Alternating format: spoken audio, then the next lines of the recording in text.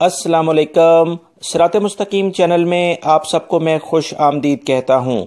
دوستو، دین اسلام کی یہ ایک بہت بڑی نعمت ہے کہ اللہ رب العزت نے ہمیں دین اسلام میں کچھ ایسی تعلیمات دی ہیں کہ اگر اس میں کسی بھی شخص کو تبدیل کرنے کی ضرورت محسوس ہو تو فوری طور پر اسے تبدیل کیا جائے، کیونکہ اللہ رب العزت کا نام اور دین اسلام کو بلند کرنا یہ اولین ترجیح ہوتی ہے۔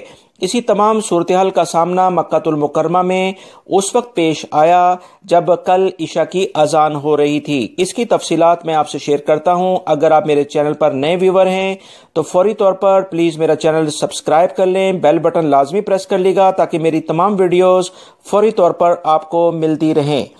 تفصیلات کچھ یہ ہیں کہ کل مسجد الحرام میں جب عشاء کی اذان سٹارٹ کی گئی تو عشاء کی اذان شروع کرنے والے مسجد الحرام کے پرانے مؤذن جو کہ 20 سال سے وہاں خدمات انجام دے رہے ہیں، ان کا نام علی ملا ہے۔ انہوں نے اذان شروع کی۔ اذان اچانک شروع کرنے کے بعد وہ پیچھے ہٹ گئے اور اس کے بعد دوسرے مؤذن، ان کا نام ہاشم السکاف ہے، انہوں نے دوبارہ سے اذان اسی جگہ سے شروع کی جہاں سے علی ملا نے ختم کی ہے۔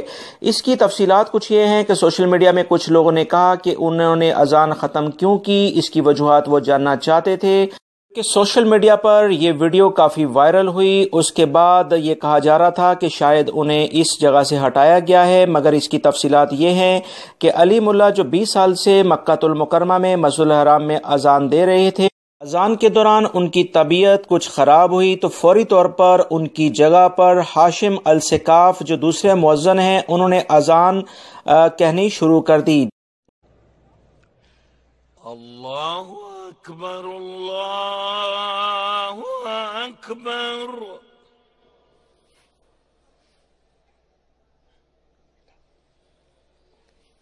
اللہ اکبر، اللہ اکبر۔